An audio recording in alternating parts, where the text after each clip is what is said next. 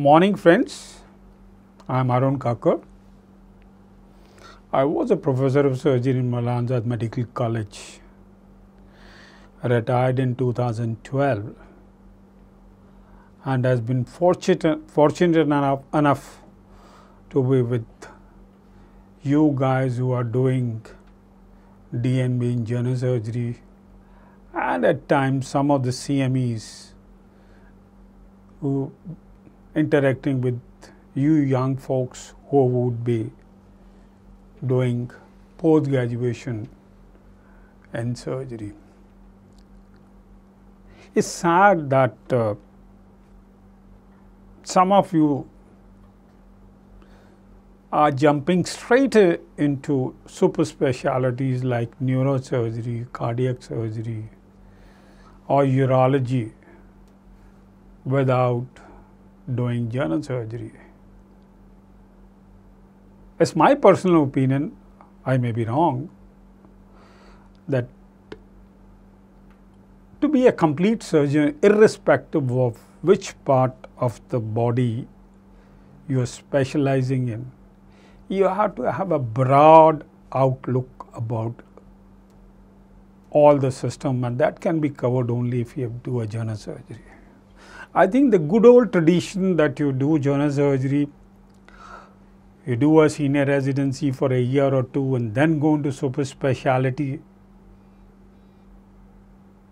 had a merit, and I still think it has a merit, rather than do your MBBS, do internship and then get into a 5 years of super specialty, whichever you want to. Because there are few things which are not dealt in that super specialty. That's my experience. Of course, I may be wrong. But I know in the hearts of hearts, many of you who have not done a general surgery would realize that it does make a difference. For example, you're doing a urology. You get a case of urological problem and the person has an associated peripheral vascular disease. How many of you would be able to clinically evaluate that patient? You would straight away request your colleagues in general surgery or in vascular surgery. In a way, you may be right, but don't you think it is necessary that we should know how to evaluate the peripheral pulsations, how to record a history? A person who's come to you with a kidney problem doesn't mean that he can't have associated gastrointestinal or a vascular or a pulmonary problem. We have divided the body into various segments, and similarly, unfortunately, we, including so-called faculty, had divided our brains into various segments. That my brain will only be handling urology. B person's brain would be only handling neurosurgery. That doesn't work out. I'm afraid that's not true. It's not rare that sometimes the general surgeon is called to put a insert a Foley's catheter in a 55-year or 60-year-old man who has undergone a craniotomy. Why? Because the neurosurgeon doesn't have enough experience.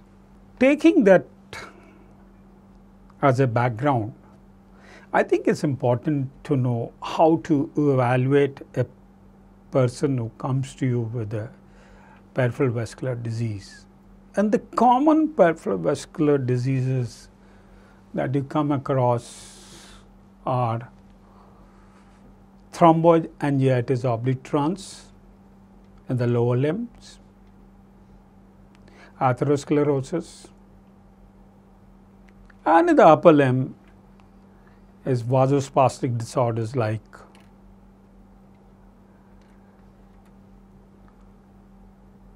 Raynaud's, phenomena or Raynaud's disease, or ischemia in the upper limb due to scalenus anticus syndrome or cervical rib. And of course, embolus can occur anywhere, more often in the lower limb than in the upper limb. When a patient comes with a chronic ischemia, though classically Burgess involves lower limb, but upper limbs are not rare. So, in the evaluation, after having taken a history, and amongst irrespective of whether it is chronic atherosclerosis or it is a Burgess disease or is a vasospastic disorders, one of the things that must be asked from a person is history of smoking.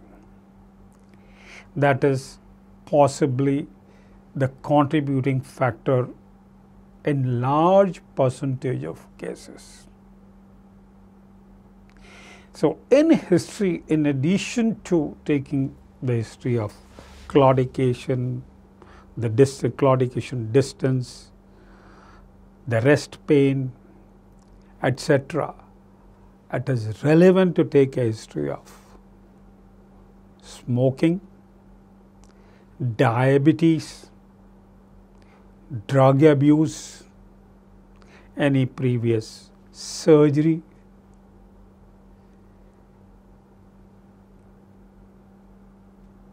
having done that, when it comes to do clinical evaluation, besides the general physical examination, you have to examine the pulsations, whether the person has come to you with a disease involving the lower lip, or the young lady has come to you with a ischemia of the fingers. Overall evaluation is a necessity. One of the other conditions which is not common, fortunately, is arteriovenous fistulas. Even there you have to do the same examination. So, today we are going to concentrate on how to examine the pulsations in a patient who comes with the Burgess disease. You first examine the lower limb pulsations,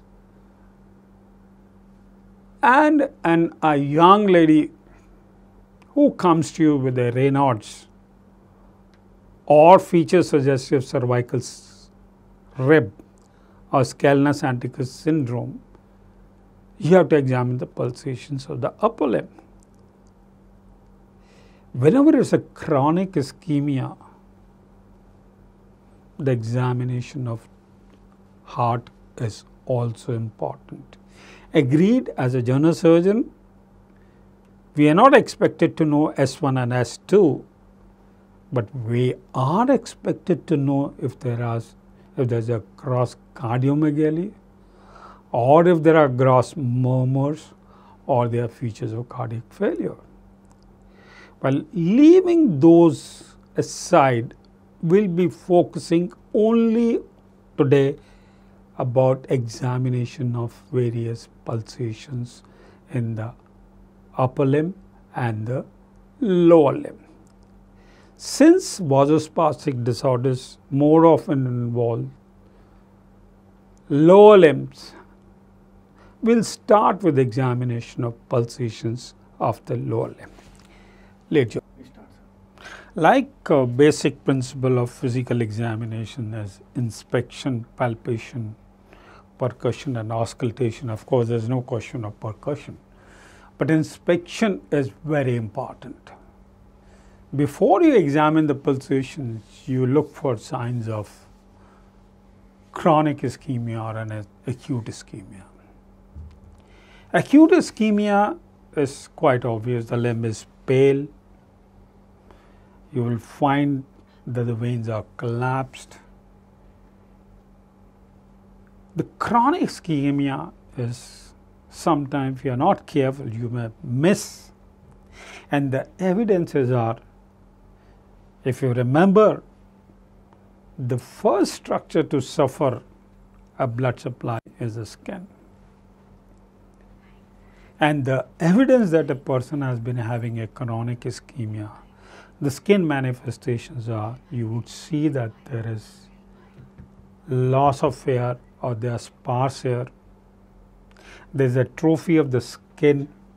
This is a healthy skin. Atrophy of the skin. There are changes in the nails.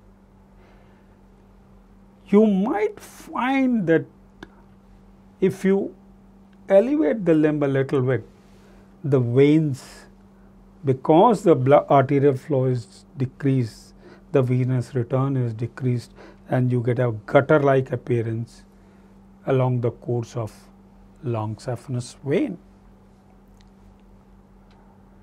Might see tapering of tips of digits, might see absence of sweating, absence of subcutaneous fat, and having done inspection, you might see that the limb which is affected between the normal and abnormal, the skin temperature changes. The limb which is undergoing or has undergone chronic arterial insufficiency would be colder compared to the normal skin. If it is secondary to diabetes, may have loss of sensation because of neuropathy. So, inspection is over, the palpation is over. As a part of palpation is examination of various pulsations. In the lower limb, the first pulsation is you palpate for the femoral artery, and we all know femoral artery is nothing but a continuation of external iliac artery and is best felt in the femoral triangle just below the midinguinal point. The best way to palpate the femoral artery is gently flex the knee and hip a little bit, externally rotate it, and then you palpate the pulsations of femoral artery against the head of femur. Normally, femur is within the acetabulum. So, to make it better, we externally flex it and externally rotate the hip joint so that the head comes out a little bit from the acetabulum, and you can palpate the pulsations of femoral artery. This is what is also called as common femoral artery, and you can palpate both sides at the same time. It's better if you complete on one side and then you do it on the other side. Having done the femoral artery, it continues beyond the adductor canal as a popliteal artery. And in the lower limb, one of the most difficult pulsation is feeling for the popliteal artery. Popliteal artery is situated in the middle of popliteal fossa and is felt best against the condyles of the tibia. Mind you, popliteal artery is not felt against the medial or lateral condyle of the femur or the epicondyle. It is palpated against the condyle of the tibia.